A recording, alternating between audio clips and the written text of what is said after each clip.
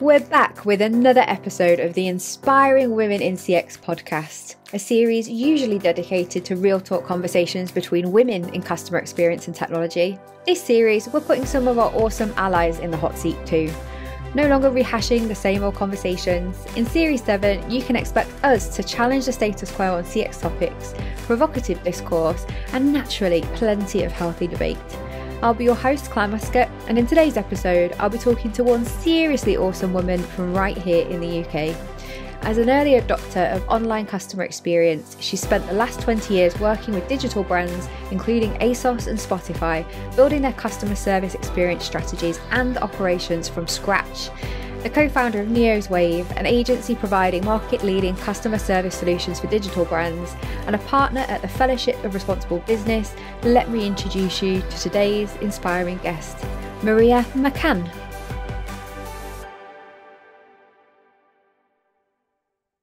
Hi, Maria. Hi, Claire. Yay, it's so great to have you here. Welcome to the Inspiring Women in CX podcast. Thank you. Great to be here. Yes, and welcome to everybody who's listening or watching wherever you are. Super excited that you're coming on the podcast for the first time today, as you joined the community a little while ago, and we've been up to some exciting things together, haven't we? Well, the conference for a start. And yeah, it's been really great joining the Women in CX. I joined earlier this year, and it's been really enriching, the whole experience and networking. I've loved it. Yeah, why did you decide to join in the first place? Like, what was your kind of motivation, or like, how did you find us? Like, how did that journey begin? Well, I had posted something on LinkedIn. I like to sort of use like memes and pictures and pop culture, and I think I posted something paralleling customer service, comparing it to Love Island, and one of your members, one of your early members, Laura, who had commented, and then we decided to get a virtual coffee together. You know, you sort of pick up these connections sometimes, don't you? And she had said that she had joined this Women in CX network, and that she thought that I would find it really great. So I thought I'd take a look, and then I joined, and the rest is history, as they say. Yeah. Oh, that's such a nice story, and can't get better than word of mouth, right? Definitely, yeah. So since you joined, like, do you want to share a little bit about the kinds of things you've been up to, since you've been a member? What's happened for you? uh well, other than meeting quite a few people virtually and then at the conference, sort of in person, so definitely I would say my network has really expanded, which is brilliant.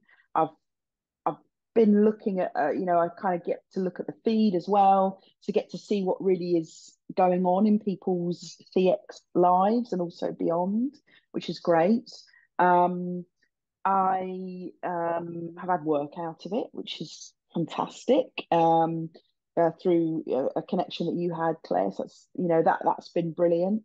And I also did this sort of TED style talk that you advocate so much for the first time this year at your conference, which was a big challenge for me. I'm normally one that likes to keep behind the scenes, not really get involved in that sort of front of house speaking. So yeah, I decided to set myself this challenge, and yeah, it was I really enjoyed it, really enjoyed it, and the conference itself was great as well. You did an amazing job, so I'm sure we'll come back to talk a little bit more about conference shortly. But would you like to tell the listeners a little bit more about your career journey and how you ended up where you are today? Well, I started out wanting to be an actor. Right? I didn't have Oh. no sort of real conscience of going into business or the corporate world at all. And I got, as a sort of 17-year-old, I got an audition at a really prestigious drama school in London, and you have to kind of go through these like 3-stage audition, and I got to the final stage and I thought, this is it, my career is set. I'm going to go to drama school. I'm going to become a really great actor. And I hugely overcomplicated what I was going to do. You have to do a Shakespearean monologue. And I decided to do Joan of Arc, but in an Irish accent. I don't know why. Uh, Clearly experimenting at the time. And I completely overcomplicated it and absolutely flaked my audition. So I spent this sort of summer being really lost, didn't know what to do with myself. And my sort of dreams were in shatters. And I got a job at a call centre, an outsourced call centre in London at the time that was called Teledata. And we used to call it, all the agents used to call it teletorture because we hated it so much. But actually, I was pretty good at it. I liked talking to customers. I liked leading people. I liked figuring out how to do more with the resources that I had around me. Um, and so I started off a career through that, through being an agent and then moving up through there. And then I got into the energy market as it was being deregulated in the late 90s. So that was a kind of really chaotic time for customers, for the companies that were setting up. And again, I sort of found my feet, went through, went through the sort of that process. Did the same with telecoms in the early noughties, and then I sort of found myself in this online space. And I got an interview with a company called ASOS back in 2008 and or 2007, I think it was actually. And I didn't even know who ASOS was at the time. They were just sort of this sort of burgeoning, you know, behemoth.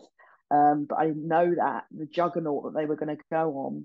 And I got offered the role in my interview, and I was kind of like, oh, okay, I need to sort of this is moving at a bit of a pace here, and was really fortunate to grow the customer care and the customer experience side of ASOS at a time where ASOS was really just breaking barriers in retail all the time.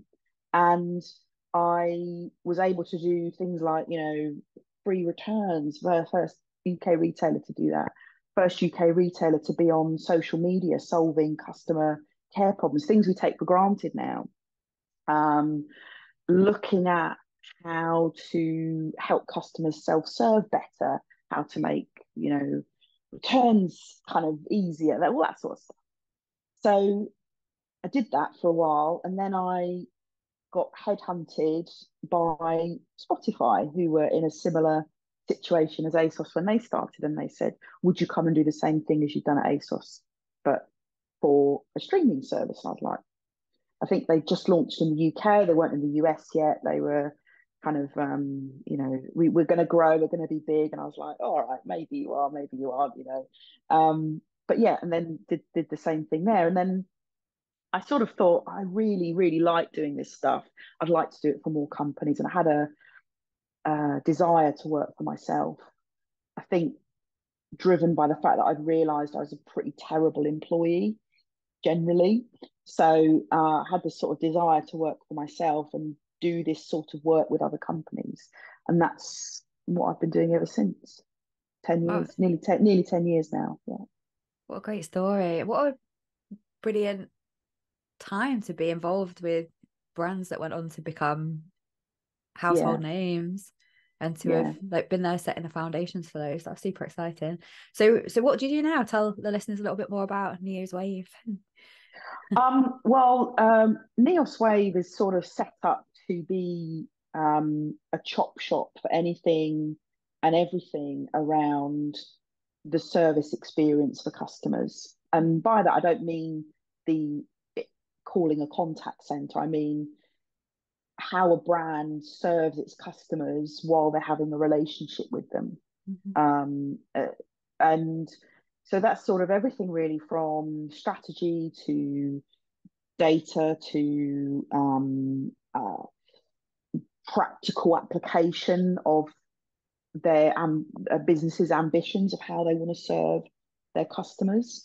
Um, and we do that in a few different ways. So we help clients with projects. and change that they want to make. We also take care of some of our clients' customers as well. Um, and but we do that in a way that isn't sort of outsourced. So it's more of a way of what's your end goal. So if your end goal is to build a team, but you don't quite know how to do it yet, we'll take care of it for you, we'll help you, but we'll also help you build that team. Right. And then, then sort of, help you get to where you need to be, help you navigate to where you need to be through the lens of serving your customers. So that's essentially what we're about, what we do. And would you say like your customers are more like startups or businesses that are implementing in-house customer service teams, or is it like It's customer service team transformations, or? Yeah, it's a mixture. So we work with quite a lot of startups. Mhm. I really love small business. I love startup culture. Um, and during COVID, we set up a free directory called Still Open for small businesses to let people know that they were still open and Mhm. trading during Mhm. COVID. And so yeah, I love small business. So we do quite a lot of work with startups. So we'll take care of their customers for them, or we'll just help them kind of figure out how to do it themselves. Some of them might be serving their customers through WhatsApp. So Mm. how do we help them do that? We do that in the UK and also in other countries as well. So Italy, Mexico, for example, is a really great place that has a really Mm. good startup culture, Mm. and kind of low barriers to wanting to get stuff done as well. And then we have what I would describe sort of heritage companies as well. So we work in sort of luxury fashion, have kind of clients that are over 100 years old who are really, let's say, slower to change, have the desire, but Lots of lots legacy. of other lots of legacy, lots of things get in the Mm. way, lots of rituals that they don't want to let go of. So that's much more of a sort of longer term relationship and a slower sort of process to getting them where they need to be. Mhm. And now for a quick word from one of our sponsors. We are proud to be supported by Kantar, the world's leading evidence-based insight and consulting company. Kantar CX helps clients define customer and employee experience strategies, better understand their customers via measurement, and in turn improve business outcomes, driving true commercial ROI. To find out more about Kantar's CX practice, please visit the sponsor links on the homepage of womeninCX.community. Now back to the episode. And have you experienced any like barriers or challenges on your way to becoming the woman you are today? Oh gosh, barriers or challenges. I wouldn't, only probably in my own mind.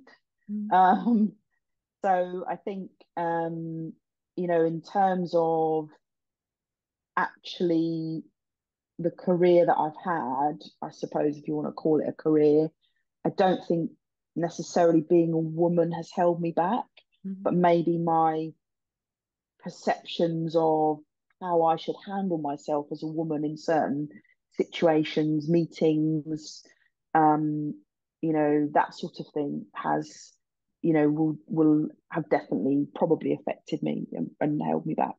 I try not to let it. I think as I get older, I understand that more. I think when maybe you don't at the start of your career understand how, if you're in a meeting with a bunch of guys, which I am frequently, um, it's a difficult balance to get your voice heard sometimes without coming across as um, the bossy woman, or the sort of meek and mild. It can be a tough balance. Yeah. Not so much nowadays, but I think when I started out, definitely it was probably there. I was talking to actually Ian Golding on a previous Mm, podcast mm, about the experience women have of other people's expectations of who we're supposed to be, particularly in the mm, workplace. So mm, like needing to be like super likable mm. as people where men aren't expected to be that, or how differently our behavior could get interpreted. So that you said, being seen as bossy, Mm. actually like the same behavior will be being seen as assertive for a man because of this Yeah, expectation totally. of how we're supposed to be. And yeah, I really feel you, particularly earlier in my career, really feeling the need to be liked in order to succeed at the expense of sometimes maybe sharing what I really thought. And the frustration of saying something in a meeting that 10 minutes later a guy would say, and what I'd said had kind of been glossed over, especially when I was, just a younger woman. Someone would say exactly the same thing and they were a guy who was older, and everyone would be like, that's it. And really getting bored with what they're saying, even though we'd said exactly the same thing. Yeah. So or being sort of taking on, and I still do it now, taking on the responsibility of sort of being like the peacekeeper. So the one that sort of brings together, okay, there's different opinions around the table, taking on the role of trying to find a way forward rather than actually being one of the opinionators. That's something I've definitely done, and that's my responsibility as well. Even at your conference, Claire, um, John, who was like so brilliant, and he went. I was aware that he went over his time. John Sills, yeah. Yeah, hugely. And then I assumed it was my job, my responsibility to then bring back that time. And I think that's quite a female thing to do, is to sort of that motherly kind of thing to do, to sort of go, oh well, they've gone over their time, I must sort of look after the herd and make sure that we kind of claw that back, that sort of, yeah, that kind of peace bringer or solution bringer. I think it works against us sometimes as women. Yeah, because it's like an amazing skill to be the facilitator, but it's a bit unfair that in the absence of anybody else taking on that role, that as women we assume that responsibility, because we want Sometimes, collaboration to happen, and that's a great thing about female leadership. But again, it's that kind of question around at the expense of what. Sometimes it's okay to get involved in the fight. Yeah, And put on your boxing gloves. Yeah. I agree. So let's carry on talking about conference then. Like, what are your reflections on October the 10th, 2023? Just, I think overall, just the energy was so warm and thoughtful, and I could really feel everybody was learning in a really in a really warm and thoughtful manner, actually. And what I also really enjoyed was that people who I'd never met before, but maybe I'd read a post or a feed, part of their feed, you felt like you sort of knew them a little bit. Which, so it was very, in that sense, it was those sort of introductions. And I mean, I hate conferences. Generally, I really do. I can't. I'm always the one in the corner with the coffee, not wanting to talk to anybody.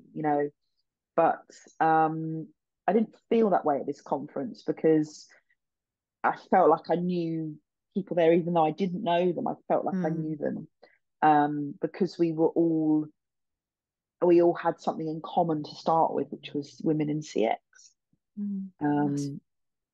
That's really good to know. Yeah, and it did feel all had common ground.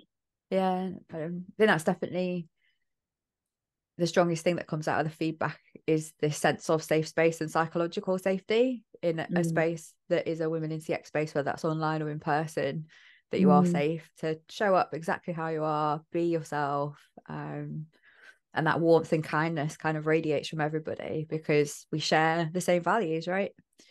As part of this organization. So yeah, no, I think that's really important.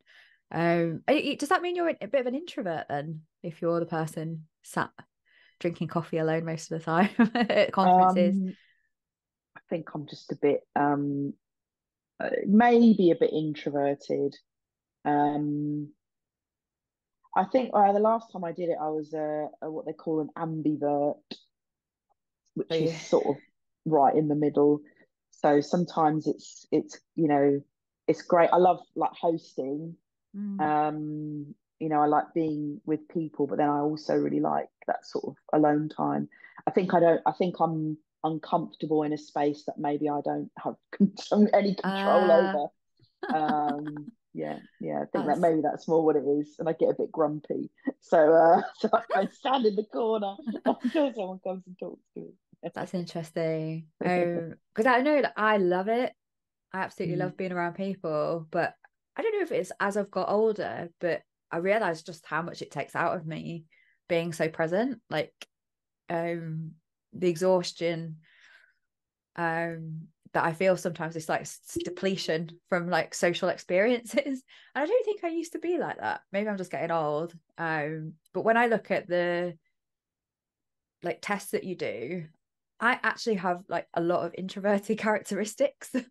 mm, But I don't know if it's to do with having ADHD and like learning to mask a lot of my behaviors, that's mm, how it's enabled me to do what I do and like be a speaker. Even though I'm absolutely petrified before any time I stand on stage, I'm like literally my legs go to jelly. But once I mm. start speaking, then I You're feel like fine. I'm in some kind of like yogic flow. The time goes so quickly and I can't think about anything else. I'm just literally there, like in my element. What was it like for you? So you said it was a challenge to do Mm, the talk. Like mm. what was challenging about it? Like why, for you, why did you set this at yourself, this challenge to do it? So I think there was two main things that were challenging for me. The first was getting up and speaking.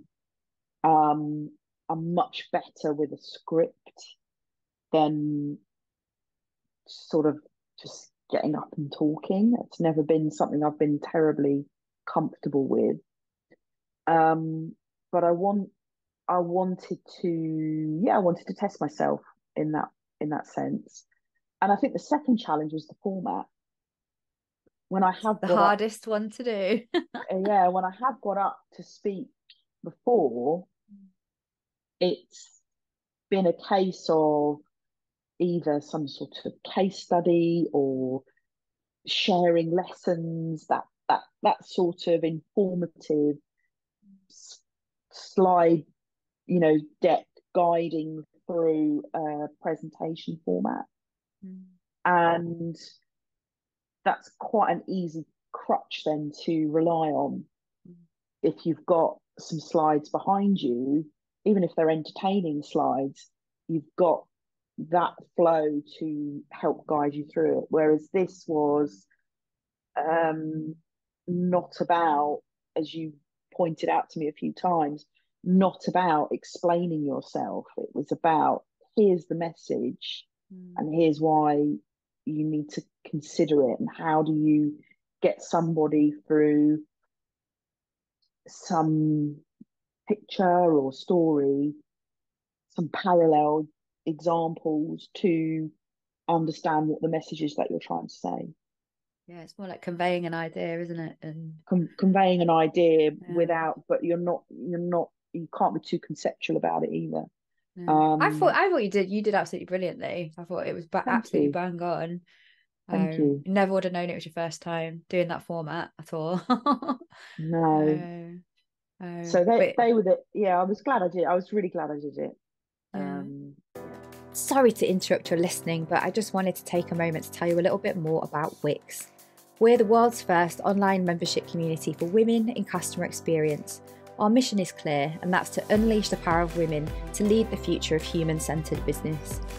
Working in CX can feel lonely at times. We're often single-handedly trying to change the way organisations think and behave about customers. On our paid platform, you can discover a vibrant tribe of fellow female professionals, find support from knowledgeable peers, learn best practices from experts and practitioners, and be inspired to up your game through leading-edge CX and EX thinking. If you feel like you aren't making enough progress with your CX objectives, are unsure about what your next move looks like, or are struggling to achieve your career ambitions, you're not alone. To learn more about membership, see how women are progressing personally and professionally with the support of the #1 community in CX, you can apply to join us today by visiting www.womenincx.community/membership. I really hope I get to see you there soon. Yeah. Any tips for aspiring speakers out there? uh, keep it like for the TED style talk, start with the end in mind. What is it that you want the listener to go away with? So I had so many people afterwards come up to me and go, "How's the weather, Maria?" Because that was the kind of pivotal part of that talk, was about the idea that the sort of what was meant to be a set of kind of, I don't really like the word empowering, but what was meant to be a sort of empowering exercise for a business turned into a nightmare because the same question kept being asked, and it just got into a routine in the process, rather than actually serving that customer properly. You probably have to tell the audience what the how's the weather story.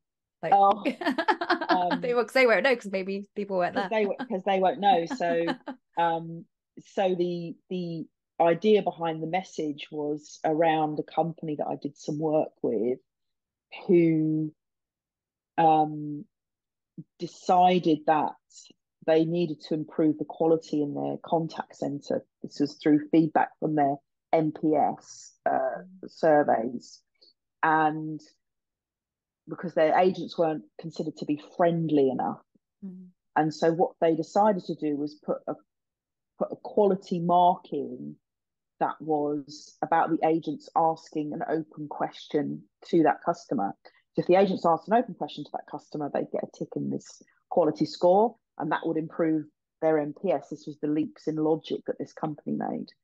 And so what the agents did, because they were still under all the other constraints of average handling time and dealing with several customers per day, was they started to sort of game the system organically by asking the same question, which was the simplest question to ask in a call, which was, "How's the weather?" And nobody really noticed this. The scores didn't really go up, but nobody really noticed this until an elderly lady phoned up to explain that her husband had died and she needed to sort of settle the affairs of this particular company. And the agent ignored that and went straight into asking, "How's the weather?" And once that call was listened to, the kind of the sort of the kind of emperor's clothes kind of fell down, and they realized actually what a sort of disaster this initiative had been. No, it's such a powerful example, isn't it? Because I remember, like, everyone in the audience, when you shared that story, everybody like coiled, didn't they? Like, oh, like face plant. You just know, like, you just know what's coming. Yeah, you know what's coming.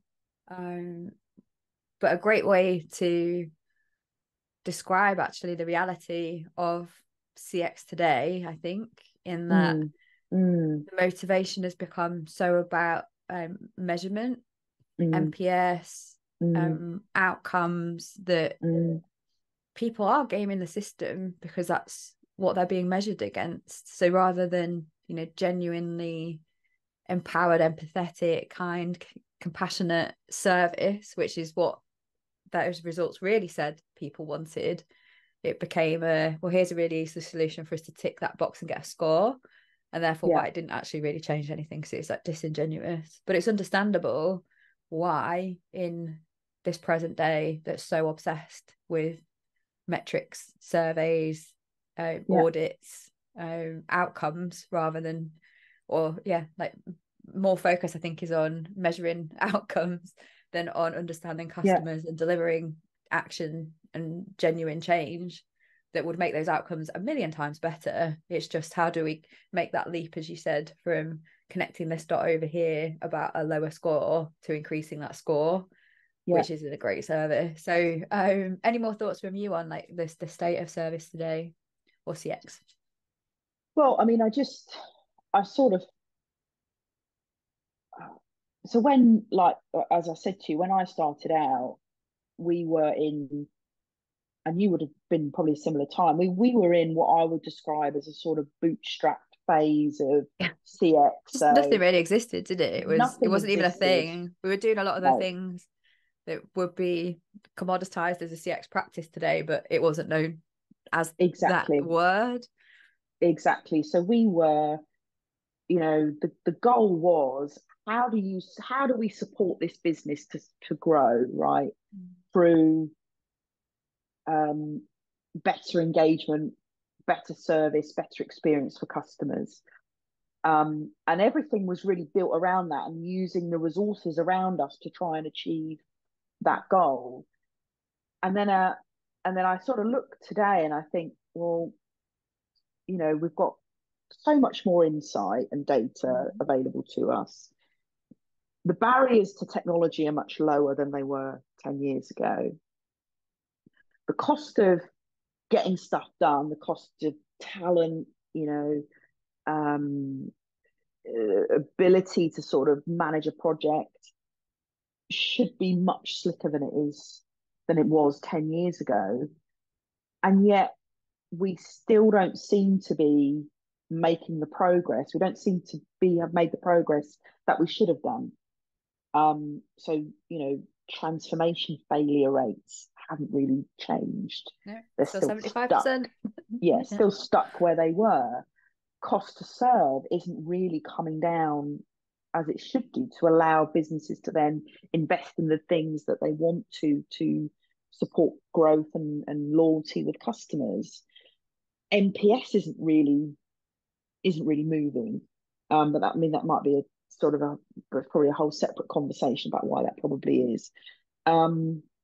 So customer satisfaction in the UK has gone down from where it was. All the indicators are saying it's worse than pre-pandemic, isn't it? So if there's less barriers today than there were 10 years ago, why aren't we making the inroads that we should be?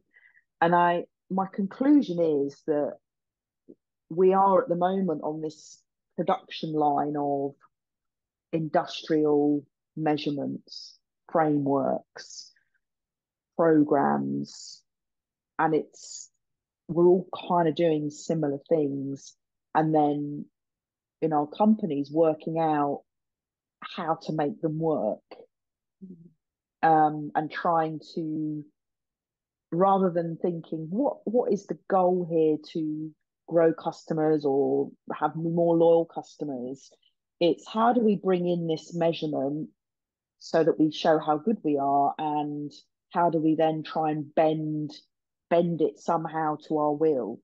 NPS is a classic example of that.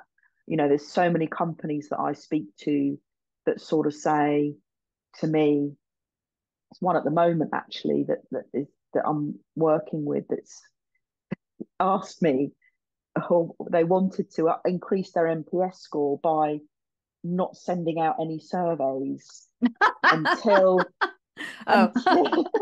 until they were absolutely sure that they'd fixed it.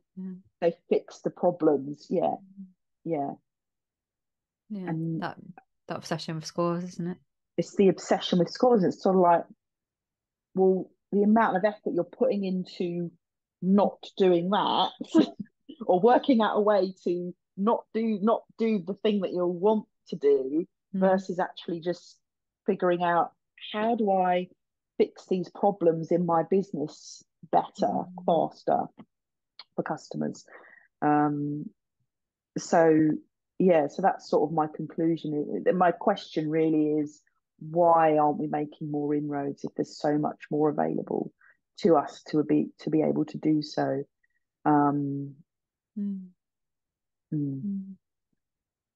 I always use the example from my retail days, though, like to suggest it isn't necessarily a specific measure, even though I have so many problems with NPS. In retail, they used to use what's called mystery shopper audits, and that was on the scorecard for all the stores, and therefore the key service metric. So the stores would spend more time trying to game spotting the mystery shopper than they would in actually improving store standards. And they'd have phone trees where the mystery shopper was on the patch. Everyone beware! This whole email chain came out. They'd gone around stores, and some of the examples that I heard when we did actual employee-based research of like this misinterpretation of what CX and service was to be mystery shopper, not to be delivering great service to customers. And I think to some extent NPS has become customer experience to businesses, and they're trying to improve that, not customer experience to generate better outcomes, but just focusing on how do we move a needle. And it blows my mind, it really does. But I can't think so but I think like the amount of bad digital we've now got as well. So 75% of transformations were failing 5 years ago, they're still failing now.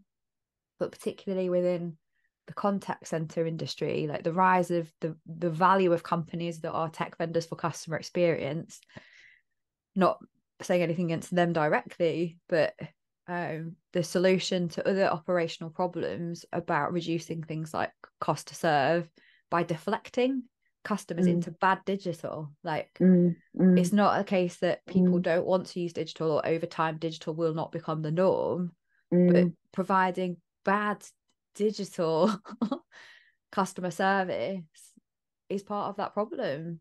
So for me, I think the thing that needs to change there is how do we use technology to solve problems for customers, and even simple things like knowledge bases and queries. If you're going to use something like chat, making sure that is really, really strong, but it's not, it's like turned on with very limited learning. And I know as a consumer, that's the benefit of being in customer experience, isn't it? Because we're all consumers ourselves. Like we're still having those, even with generative AI, conversations where chatbots can't solve anything because they've not been given the problems people are really looking to solve and been trained on solving those problems, or the knowledge base being built to give people those answers. But where do completely you completely correct. Go on, sorry, go on. No, I was going to say, so where do you think we're heading from here? Like, what do you think's coming like next for customer experience? I mean, I think the obsession with AI and NPS and voice of customer is not going to dissipate anytime soon. So I think we can expect a lot more of that. From my side, I was just going to take the point about AI and learning, is that, so within my company, we're working more with small language models rather than large language models. Better for the environment, better for the customer, better for the business as well, in many cases. And where we look after companies' customers, we actually integrate the agent with the AI. So it's the part of the front line's job to work with the AI to make sure that it can provide answers where it's needed, and that is starting, I think, to work quite well for us. So where do I think it was, that the question? Where do I think it's going? Yeah, where do you think it's going? Yeah, and the last question I was going to ask you is like, where do you think we need to be focusing on today? So feel free to answer both of those in one. Okay, so I think where I think it's going is going to be better, definitely more technology, more AI, right? So, and I think in some ways that's a good thing. Customers shouldn't be waiting to speak to. I mean, I had a technical problem with a website. It just kept bringing up errors, and I had to wait 2 days for a response, for it to be a response of, how we checked your cookies. So I thought I could get that in 30, in under 2 seconds. Yeah. If that's all you've got to offer me, I can get that from an automated, response. Yeah. Doesn't necessarily help me, but at least I don't have to wait 2 days for it. Yeah. So I think more automation, more AI, more obsession with some of this sort of industry-sized production line tech and frameworks. I don't think that's going anywhere.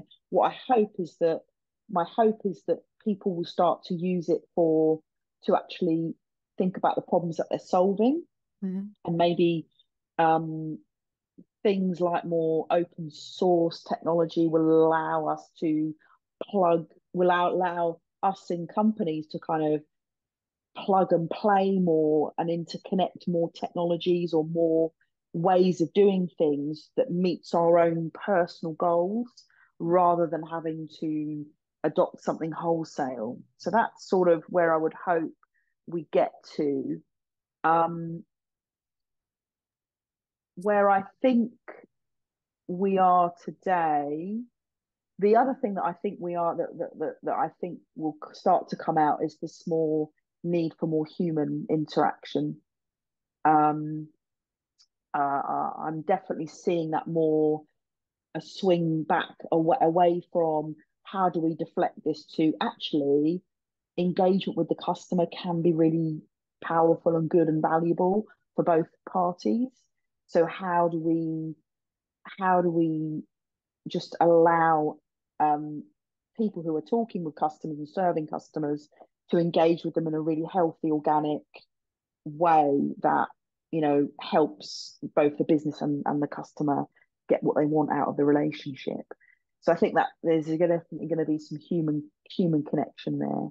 So yeah, I think the insights will start to move away from that sort of structured